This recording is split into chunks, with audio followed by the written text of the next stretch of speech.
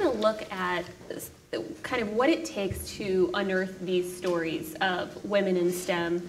One of these, here with two best-selling female authors, but one of them in particular has really already kicked off a sort of a national movement and a national conversation looking at the hidden figures in different STEM fields. You're saying that people now actually say, like, the hidden figures of X, which has got to be a really awesome feeling. So maybe I can get each of you to sort of tell me a little bit about what inspired your book idea, sort of how you came to even take on these projects. Well, I just really briefly, I grew up in Hampton, Virginia. My dad is a NASA scientist. He's now retired, research scientist. And so the community that I grew up in had a lot of people who worked in technical fields, a lot of scientists, engineers, mathematicians, many of whom included the women that I wrote about in my book were African American or women or both. So I had this view of what a scientist was from the time I was a child that was already very diverse and very inclusive. And so I'd really taken it for granted, but it was a moment when my husband, we were visiting my parents, we ran into some of the women who had worked at NASA with my dad. And my husband, you know, with very fresh eyes said, wow, I can't believe that this story happened. I can't believe these women were doing this.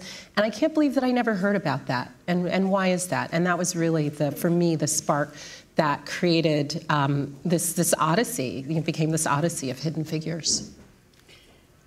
So my book is about women who worked as code breakers during World War II. There were 10,000 women who came to Washington to do this work. I'm so grateful to Margot for so many reasons.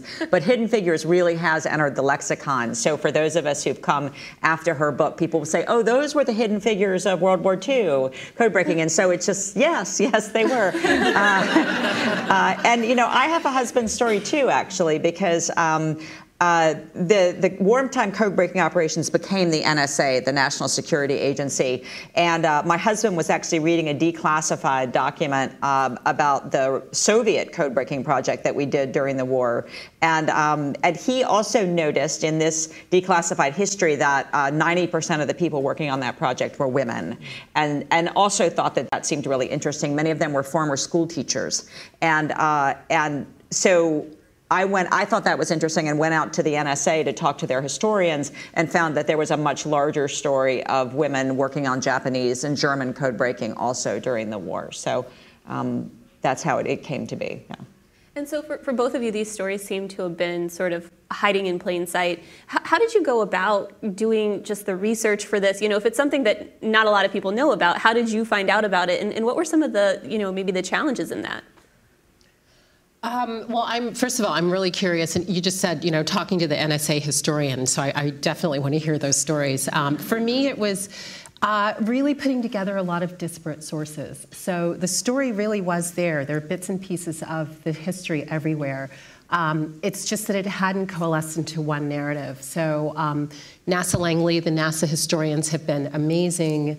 The families of the women have been wonderful in terms of sharing their stories, photos, Sunday school program. I mean, just, you know, all of these different pieces of history and life. And then, of course, digging into the National Archives and digging into the documents from World War II and finding boxes that, you know, had never been opened since they had been, you know, archived. Yeah. And then really saying, okay, now I've got all of these pieces. What's the story? And how do I tell this story so that these women are given a voice? So it's not just, excuse me sort of writing my story, but sort of interpreting their story. I really wanted their voices to lead everything.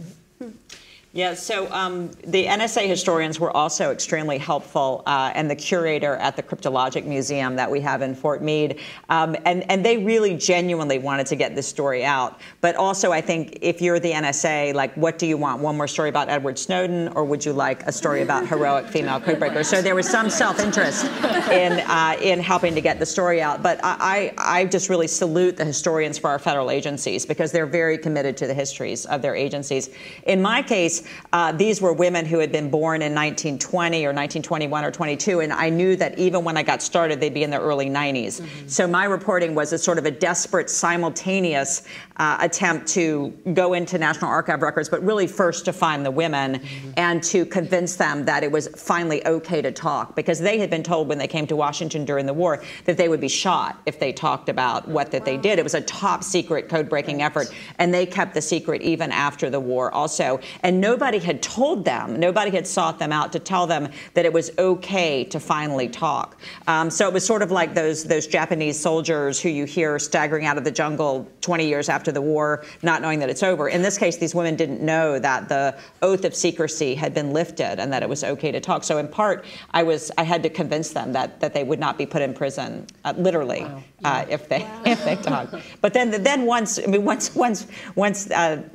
they were convinced, they were very eager. I would assume it was maybe the same in your case. Very, very eager to tell their stories. Amazingly sharp memories about the code-breaking work that they did, and I think also a desire to finally get credit for what they had done. And Margot, maybe you can talk about kind of the impact that Hidden Figures has had. I mean, either in the communities that you were trying to reach with the book, or maybe in surprising places that you didn't realize that it would resonate. Honestly, so the book came out in September of last year, and for the last, however long that's been, year and 2 months, I guess, I have been just completely blown away by the reaction and by the persistence of the reaction, but also by the chain reaction. Like, I cannot wait to read your book. I mean, we were just talking about, backstage, just looking at some of the pictures. And looking at pictures, that was a huge part of the research for the book, of trying to figure out where people were and what they were wearing and who they were sitting next to.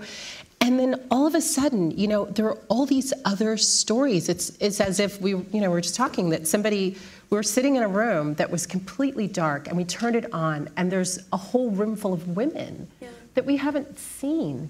And so I think the thing for me that's been just so incredible is to have told this story that has this personal connection, and also I think has a lot to do with my interest in the American dream and social mobility and race and gender, but to see like so many different other kinds of people embrace the story, men embrace the story and find inspiration, and to say, hey, what else are we missing? If we miss this story, these rooms full of women all over the world, breaking codes, doing math, computing, fueling the 20th century. Well, geez, what else are we missing here? Who do we need to see now? Right, and the fact that these stories have been hidden up until now is why we're still having these absurd conversations about whether women belong in the tech sector. Why there aren't more women in Silicon Valley? Maybe they're just not biologically suited. Yeah. And so hopefully these stories, I don't think there's any question that these stories will make a difference in that conversation. Yeah. One can only hope. Right. We can only hope. Yeah. So, I mean, you guys are writing about things that happened in the 40s and I guess the 50s and 60s, right? And so, I'm wondering, what were the circumstances that brought so many women into these fields during those times? And also kind of what happened after that? Because now we don't have this huge amount of women, computers, working. We don't necessarily have a lot of women in cybersecurity. So, and meanwhile, those fields are exploding. So I'm just curious as to how you see the trajectory of how those women got to be in those fields, and then also how they kind of trickled out, it seems. Yeah. Well, like Liza's women, the women of Hidden Figures came during World War II. There was this, actually, the first computing pool at the Langley Memorial Aeronautical Laboratory, which is the kernel of NASA in Hampton, Virginia, where there were 5 white women, and this computing pool concept really worked, and then it expanded. So they came during World War II. They stayed on during the Cold War, and then, and this is something that I think I'd really be interested in hearing your point of view, but I think that what happened is that when a computer became an electronic device, a capital investment of $1 million, which was a lot of money back in the early 60s, whatever. that's when, the computing supervisors became men. When it was a room full of women and the investment was a $500 computing machine times 25 times a salary that was often less than a man, that was a different set of economics than this big capital investment and a sexy computing machine. And so at least at NASA, in those computing groups, once that happened, the supervisors, and you can look at the organizational chart, the supervisors of that first level supervisory group, all of the women were gone, and then men came in. Yep. I think exactly. I mean, obviously, my cohort came during the war. The men were all fighting. We needed to ramp up our intelligence in every way instantly. We needed thousands of people doing signals interception and then the breaking of the signal codes. And so the men were literally gone. And so, I literally found a document in which the Navy said, a Navy memo said, news source, women's colleges. Like somebody literally thought, okay, the men are gone. Where are we going to get these people? Let's start establishing contacts and doing recruiting at women's colleges around the country. And also, they were bringing in Native American code talkers. It was this moment of inclusivity because we were in a global emergency and the men were all on battleships or, fighting in Europe. And I can tell you exactly what happened. I think, with the computing industry, because this was cybersecurity that, in my case, that the women were doing, and this was hacking into enemy communication systems. So, but what happened after the war in terms of the computer industry, it became much more profitable. So men were more attracted into the field, but also a number of these women did stay on with the NSA. Some of the female codebreakers I write about stayed on and formed an early cohort of the NSA. But there was such pressure in the 1950s to, if you got married and got pregnant, you really were expected to go home. So in one of my central characters, who had been a school teacher in Mississippi, she got recruited, she came to Washington. She continued working at what would be the NSA after the war as a mathematician. In her personnel file, there were awards that she received, but there was a handwritten note when she got married and got pregnant and said, I am resigning my position as a mathematician at the National Security Agency because I'm expected to be home with my baby. That's literally what it said. There's no more, during the war there was government-sponsored childcare, and there was none of that. And so I think the women at the NSA, another character in my book, Ann Cara Christie, would rise to be the first female deputy director of the NSA. They did not get married and they did not have children. That was the only way to stay in the field at that time. Why did the childcare go away after the war? Because the United States was so unnerved by all the social change that was taking place during the war, by all the young women who were getting on trains and coming to DC and living on their own, that they just wanted to stuff the genie back into the bottle. I think there was a lot of ambivalence even at the time. You would see these, when I was looking at the posters, the sort of propaganda, motivational posters during the war, Rosie the Riveter, but there were also posters that said, that would have a child saying to his mother as she goes off to the factory, dear mom, dear mother, when will you stay home again? So it was baked in really from the start. There was women at Goucher. There was the president of Goucher talked about how one of the defense companies wanted 20 engineers from Goucher, which is a women's college, and it said, give us beautiful ones, for we don't want them on our hands after the war. The implication being that if they're beautiful, they're more likely to get married, and then they'll stop working, and so things can go back to normal. Wow. So that's just sort of a sampling of, I sense, the sexism maybe that was prevalent at the time. And of course, I mean, the women in Hidden Figures had to deal with racism on top of sexism. So, and obviously we're talking about things that happened decades ago. It was obviously way worse. But what are some of the, how did they deal with that? How did they deal with being sort of these newcomers in this sort of traditionally male and white space? Well, I think in particular for all of the women, and particularly for the black women, they started out as school teachers. So the women, they generally came with college degrees. And the salary that they got paid was 2 or 3 or more times what they were getting paid as school teachers, particularly for the black women who were working in segregated schools where they were already getting paid less than their white counterparts. So all of a sudden, they walked into these jobs that were, this was a world that had not existed for them prior. So in World War II, I remember interviewing some of the children of the women who were from that very first generation. And they were like, you know what, we are not letting these jobs go. Like, whatever it is we have to do, once the war is over, we are staying put right in this office. And that's what they did, because what it meant was a generational transformation in the lives of their children and their grandchildren. You know, it was the road to permanent, the American dream. It was the door that opened to the American dream. So they really were not going to take no for an answer, and you know, really toughed it out in the face of sometimes explicit bias, sometimes, you know, what we call implicit bias now, low expectations, constantly thinking that women were basically just the human version of the mechanical calculating machines that they used. That you would give them the numbers, they would do the calculations, you'd spit out the numbers, or they would, and then the engineers would take the numbers away. And it really took women saying, you know what, I am interested in this work, I am doing a great job, I'm curious about this, I want to do more. Like, they really had to assert themselves to sort of bring themselves out of the blind spots of the engineers. Yeah, probably more so than even today. Yeah, absolutely. Yeah. Although, you know, what's really interesting about, I think, the setup is that there were groups of women then. You know, so they didn't have the isolation, and the black women came in. There was a group of black women, mathematicians, all sitting there and working together. So they got to see themselves reflected on a daily basis and have conversations with people just like them about the work that delighted them. So, you know, that was something that was unusual. Is unusual in terms of finding that today.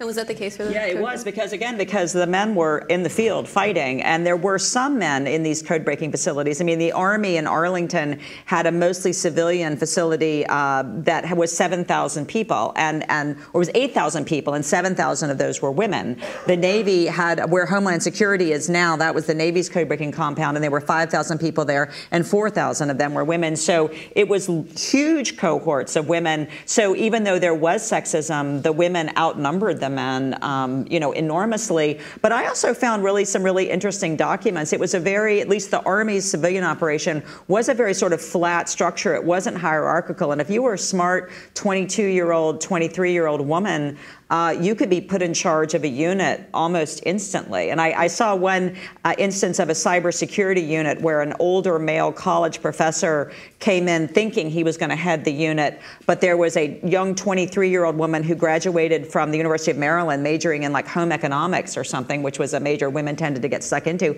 And her managerial skills were so pronounced that they just put her in charge of the unit, and the college professor was happy to be her assistant. So it was a rare moment of just, you know, promoting based on actual talent. Wow. Okay, I have another question for you guys, but in a second I'm going to take questions from the audience, so you guys get ready. But, you know, I know you're writing about kind of, you know, historical events, and this isn't really like policy books that you're writing, but did you have any insights into policies that might help encourage more women to get back into these STEM fields that, you know, can sometimes be really lucrative and rewarding careers? You know, the thing about it is, and I think there's a lot of, obviously, discussion about diversity and inclusion and all of these things now. You know, what they decided to do was to look for talent everywhere. They looked in women's colleges, they looked at historically black colleges, they looked at women with a variety of talents and said, okay, maybe this woman who, you know, had trained as a stenographer could be a computer, a mathematician. And I think that, you know, this, if you haven't looked everywhere, how do you know you found the best people? Yeah. You know, and I think that and then once you get those critical masses of women who come in and perform and do these jobs, well, you know, that is numerical, empirical evidence supporting what we're saying, that, you know, you look for people everywhere, you train good people, you put them in the job, you give them opportunities, and they perform. So I think that, you know, I think it's really encouraging and exciting and inspiring to see all of these stories come out, these success stories that we just brushed off over the years, and say, wait a minute, let's dust off those numbers and see how those things can impact the way people are hired and scouted and recruited and trained, you know, over the course of their careers in STEM fields. Yeah.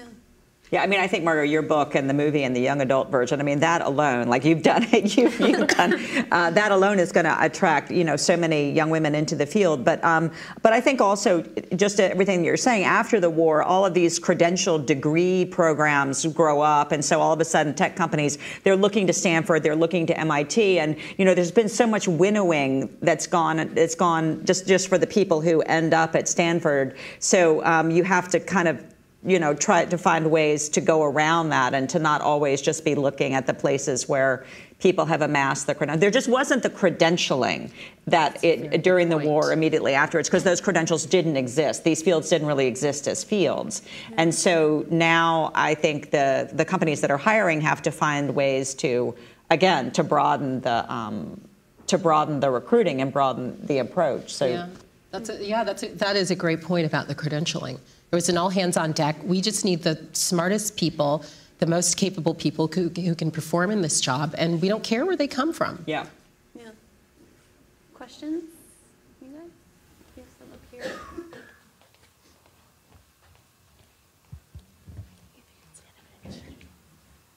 Oh, you can hold it. Okay.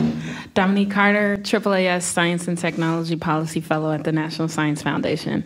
I just want to thank you both for the important work you're doing in terms of telling the stories of women in science. I wanted to know if you could speak more on the role that the media plays in the public perception of science and the scientific enterprise, and how scientists can more effectively engage the public. Well, I have to say, one of the things that has been just fascinating about seeing first this story become a book and then seeing the book become a movie is how, and even for people who have read the book, the things that people remember come from the movie. Like, there is something about the power of a big story, a big narrative, that makes people remember those details, and to, and not even the details, but to say, wow, it's really possible, And so, like, I've gotten tweets. I remember this one tweet from a mom who was telling me about her fourth grade daughter who had been very math phobic, and not bad at math, but math phobic, or math averse, I guess, and had been trying to push her to study. And she saw the movie, and then she told her mom, you know what? The numbers are going into my head just like Dorothy Vaughan. And I think that there is this story that science gets as being all male, all white, all boring, people who are incapable of having communications, people who have to sacrifice and sit on a mountaintop and not engage with the rest of us. It's an incorrect narrative. Scientists are social, they're collaborative, they're female, they come in, all different backgrounds. And so I think the power of taking that narrative, and that science is fascinating, it's thrilling, it's exciting. I think that is the power that the media has to transform the way all of us see that particular field. And I think the flip side of that is that Hollywood and the publishing industry have tended to really love these stories of the lone, eccentric, tortured male genius. So whether it's Alan Turing, because there's an arc, there's the brilliant moment and then there's the torturing. And so Alan Turing, in terms of The Imitation Game, A Beautiful Mind, and these narratives tend to feed in the idea that there is this lone genius who's sort of achieved everything and nobody else really matters.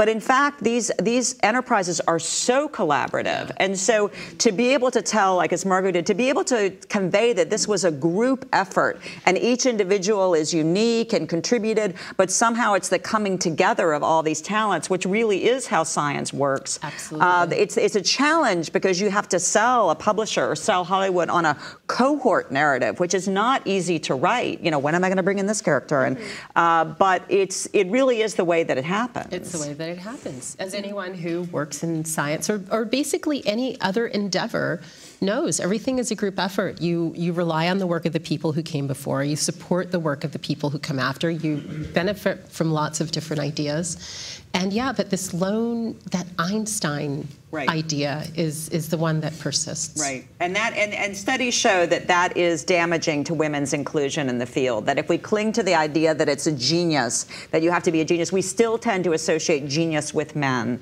and so this prejudice continues to exist against anybody who's not sort of associated with that in our mind. Yeah. Another one up here.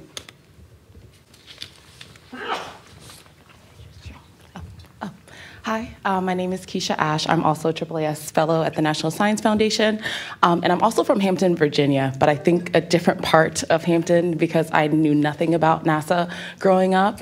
And in fact, when I was in school, I gravitated, towards math and science because I had an aversion towards history, so I was history phobic. And so my question to the both of you is, in terms of the intersection of STEM careers and possibilities in history, do you all see that happening at some point in our educational system? And what will it take for us to embrace this intersection between our progress and our past? Well, it's so nice to see another Hampton, Virginia native. And you know what? I did not take a single history course the 4 years that I was in college at UVA. I was history phobic as well. And had a father who pushed me to take all the math and science and ended up going into investment banking. That was my first career. But I really think that we see these things as disparate and conflictive, and they cannot coexist when they are so complementary. And for me, learning the history of the science, so not just the history, but the history of the science, was one of the most thrilling, engaging, interesting things that I've ever done, and I understand a lot more about everything. Every time I get on an airplane, I understand what's happening now because of the research that I did, since these women were working on airplanes.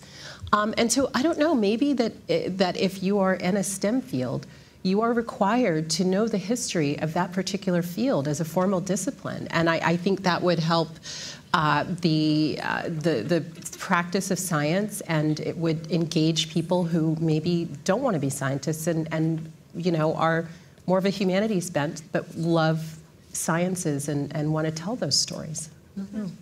Yeah, and I wonder also if the credentialization sort of hurts. I was an English major in college and didn't take a lot of history, and certainly didn't take a lot of STEM, although I did a lot of math in high school. And you get diverted onto these tracks. There may be more interdisciplinary majors available now. I was really wishing that I had taken the history of science, because just like you, it was just wonderful. And in the case of trying to I had to read a lot about code breaking. I had to try to understand cryptanalysis and how it worked and sort of teach myself. But I understood that these women were math majors or science and language majors, and it all helped. I mean, they had to do math and language. They had to learn how to do frequency counts and understand that a certain number of letters, that there are certain letters in different languages that appear more often than others. And so they had to actually look at language in a more numerical way and really use both of those talents. But like Margot, I found it was like going to college again, but better. But better, so much better. Well, so much to dig into here, but that's unfortunately our time. Thank you so much, Liza and Margot. It was so good to be here. Thank you guys so much for coming.